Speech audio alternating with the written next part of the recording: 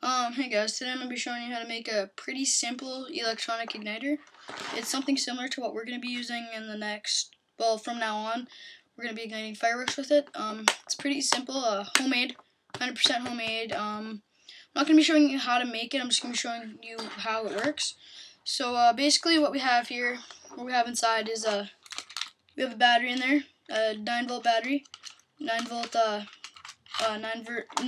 optical battery. Then what we have is a momentary on-off switch, big red momentary on-off switch, toggle switch, and a red LED. So it's going to be held like this when you're igniting it.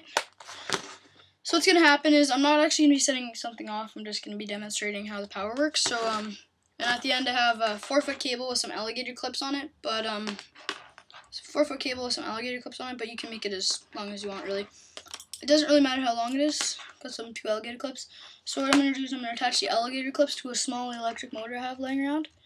And I'm just going to show you guys a quick how it works. So what you do is you take the toggle switch, flick on the toggle switch, the red LED comes on right there, on, off.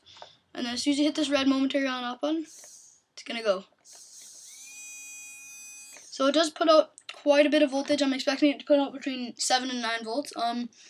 Now, one of the igniters we use is something like this. It's a Christmas light cut into half, kind of modded a Christmas light. And then what you do is you put it at the bottom, you plug it into the alligator clips like this, and you'd flick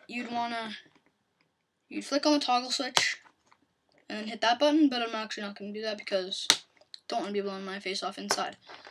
And thanks for watching, guys. That's pretty much it on our new electronic igniter. If you guys have any questions, comments about it, if anybody wants to, I can probably make a how-to, and yeah. Okay, thanks guys. Thanks for watching, guys. Bye.